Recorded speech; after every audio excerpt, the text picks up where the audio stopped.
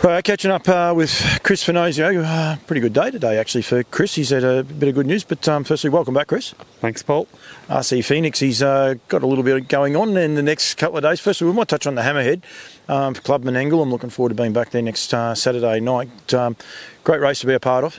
Yeah, it is. It looks it'll be a pretty tough field, but yeah, it's a great race on a great night of racing.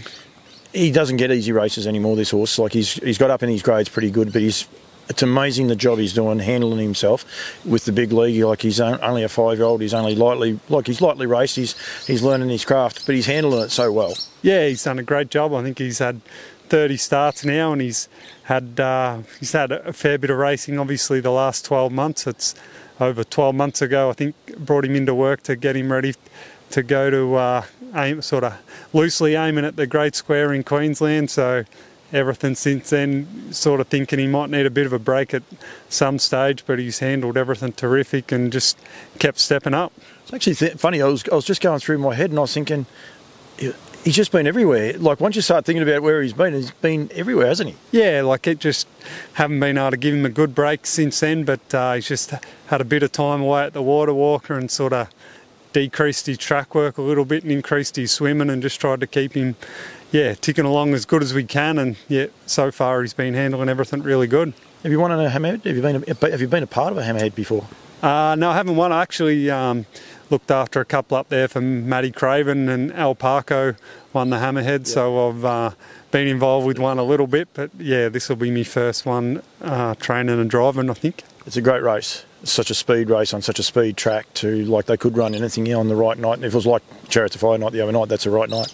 Yeah, definitely. Obviously, Maori Time's the fastest Australian trotter of all time, and I was involved with her a bit at Chris Lang's and saw Chris develop her into being one of our top mares, and drove her at the trials a few times for him. And then she went to Brent Lilly, and he did a fantastic job keeping her going and taking her up there and have her go that quick. So yeah, it'll be, you would think with that field, there's some top trotters in it, they could maybe go close to that time. Was that in the Hammerhead?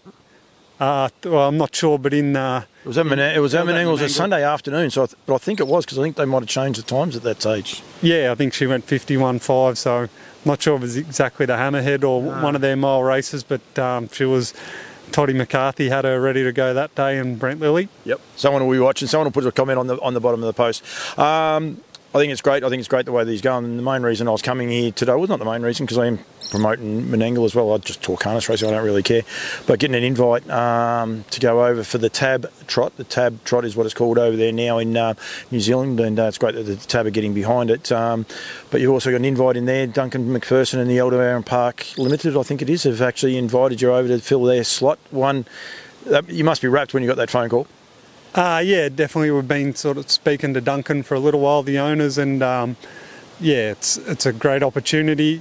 Sort of just wanted him to get through the racing that he had coming up recently before we committed. So obviously, he's had a fair bit going on, but he seems to be in terrific order. So we're looking forward to get through Saturday night and then try and have him there at Cambridge as well as we can. Have you travelled to New Zealand with a horse before? No, not with a horse. I've been over a couple of times, but it'll be the first horse I've taken over. And have you been to Cambridge before? It's a fair while ago. I went there with Donnie Hayes, took me there one night to have a look. So it's a long time ago when I was a young fella. I stayed with Donnie for a couple of weeks and took me touring around New Zealand, have a look at a few sites. It's actually quite unique because it's on the North Island, and if you only watch Metro racing, you think they race the opposite way, but Cambridge race the right way. It's a little bit of a unique track, but you can make ground out wide. I think a lot of people think you can't make ground out wide in those better races, but you can win from anywhere, but it is a lot more like one of our tracks, if you like, instead of the Kiwi tracks that seem to be a little bit more open, if you like, and a bit more rolling. So that'll play into your hands pretty well. Yeah, I think, I think in most of those better races, every track, everywhere, you're better off being up front if you can, but it looks a pretty good fair track, so hopefully it suits my horse. He seems to get around, like he travelled to Aldebaran Park and handled that pretty good, so I'm hoping he can handle Cambridge pretty well. can't remember what Zeus went. That's what was a funny look in my face. But I think he went about a 54 last year winning the Waikato Flying Mile. So, and I think Duncan was hoping to get him back, but he's not going to be ready in time. So, yeah, I think it's great and it's good for you. And I think it's very good for this horse because we've got some. You look at the rest of the field that they've already arrived. Thing. I'll stir them up. We've got the Australian Queen Elida, because it's trained here, even though it's trained by a Kiwi. Just Believe, Call Me the Breeze. There's one other Australian ones, but then you've got the 3 new Kiwi horses as well, Oscar Bonavina, Muscle Mountain. No, there's only 2 because one of the other ones is not going to be ready. But it's going to be starting to become a really, really good field. But it must be great to get an invite into the inaugural one of these too.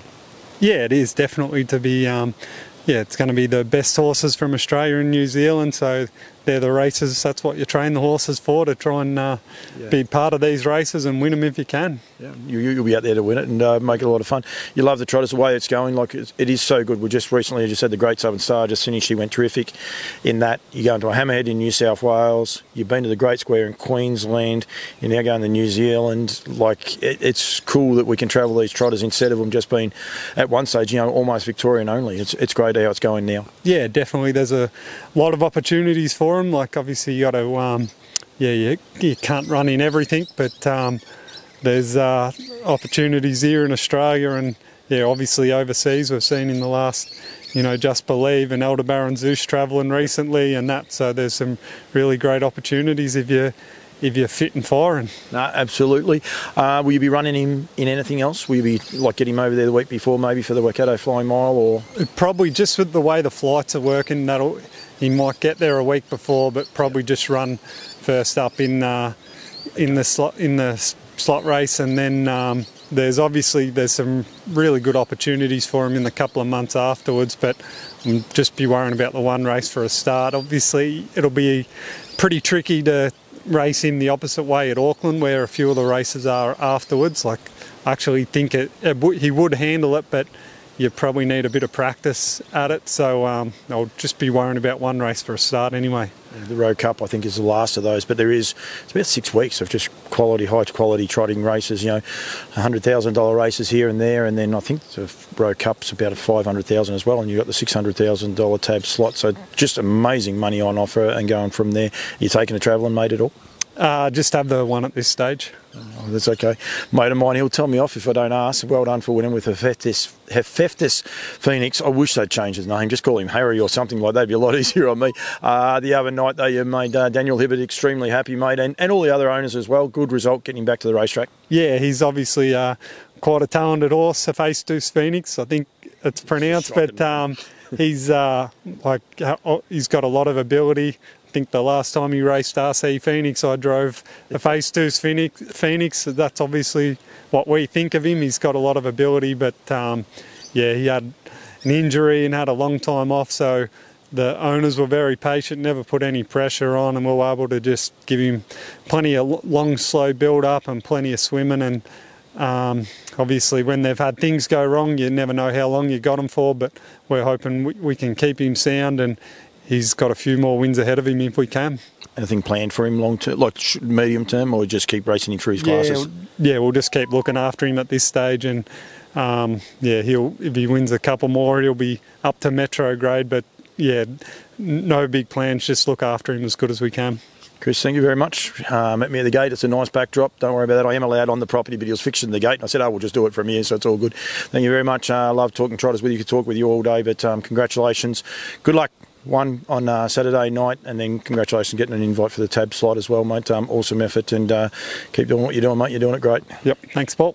Thanks, man. Thank you very much.